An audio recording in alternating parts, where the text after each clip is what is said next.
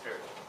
Dear brothers and sisters in Christ, today we come to the parish church in expectation of several things. First and foremost, today is one of those preparatory Sundays for the Great Lent, and we have moved along quite a bit in our preparation. No doubt, most people have come to church for that.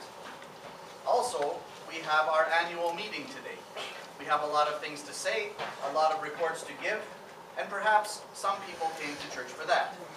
Also, we have our annual Bleeny dinner. I'm sure nobody came to church just for that. But, just in case you did, we hope that the sermon will be edifying in any case. We served the Moleben to St. Vladimir just a few moments ago, as we always do. But we read a different prayer.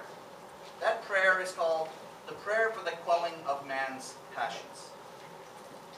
The Patriarch himself has asked us to pray for peace in Ukraine, and we, in fact, in the Church abroad have been praying for some weeks in this regard in any case. But we read that prayer especially for several reasons. Mostly because if we don't take the time to pause, to let God work in such situations, then when God is not invited, the outcomes tend to not be ideal.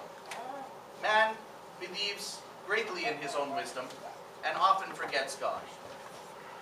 There are those, I'm sure, in the parish who think what has happened in Kiev is a wonderful thing.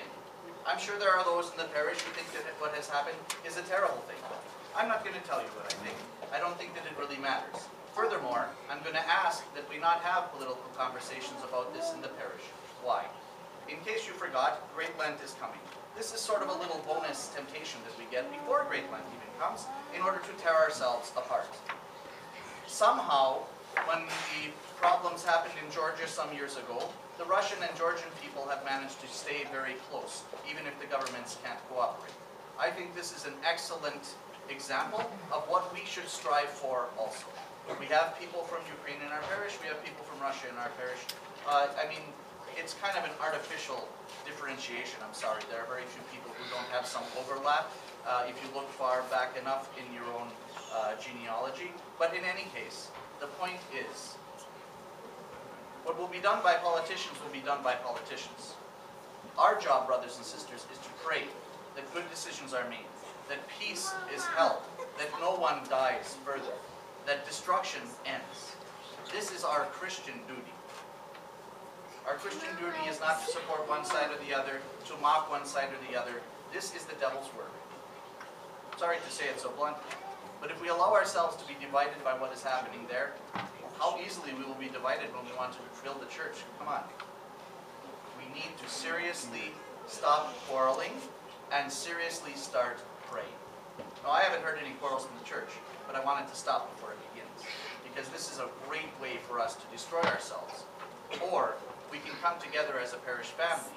We can pray for peace as our bishops are asking us to, and we can grow closer together, preserving the unity and diversity that we have here.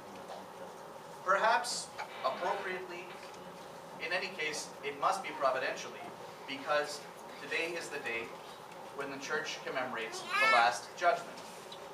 Now, we started this preparation of Great Lent with the Zacchaeus Sunday, right? Then we went on to the publican and the Pharisee.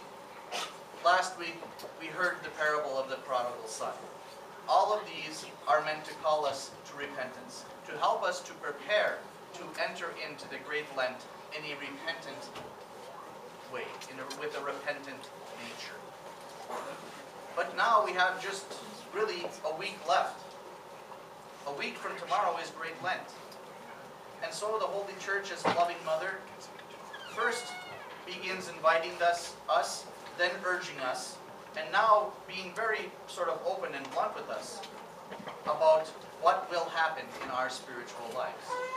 Yesterday, when we celebrated the commemoration of the departed, as is the practice in the church on that particular Saturday, we talked about one guarantee which I am able to make to all of you, and that guarantee is that you will leave this life. None of us will stay here forever. We live like we will, but we won't. This particular Sunday is appointed to help us to remember that.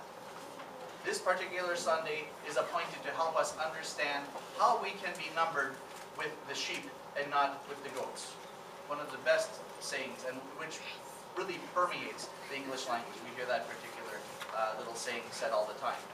The sheep on the right side, the goats on the left. How will we be numbered? It's a secret probably.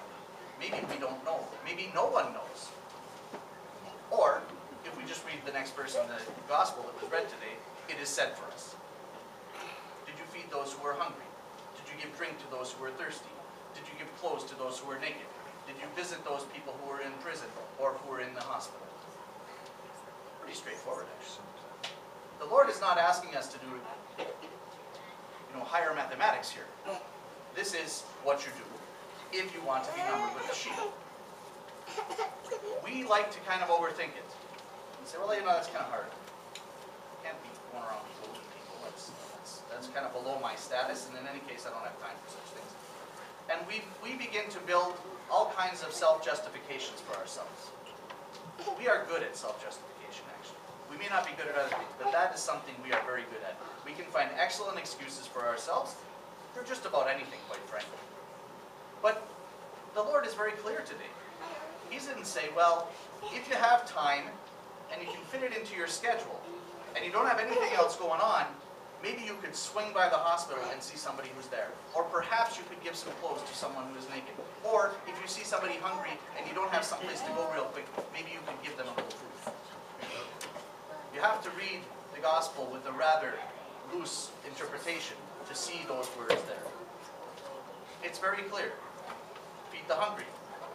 Clothe the naked. Give drink to the thirsty. And we realize that not everybody can do that every single day.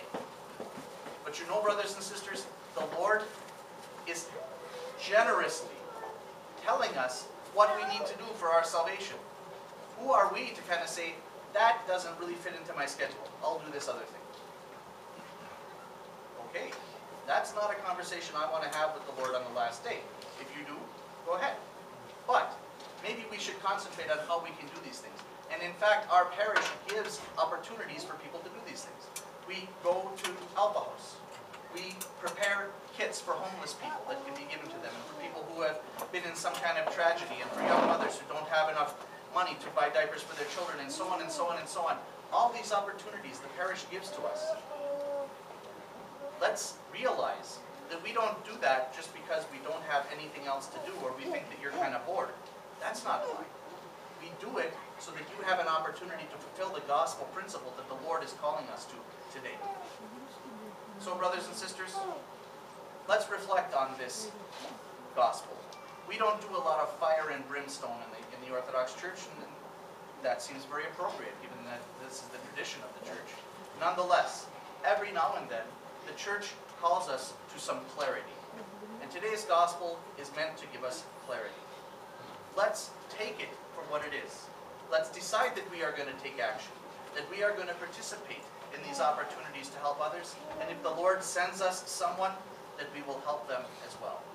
If we do that, brothers and sisters, we can hope to hear those beautiful words from our Lord that are alluded to in the gospel. On that last day, we will be numbered among those on his right hand, not among those on his left. And what, brothers and sisters, could we want more?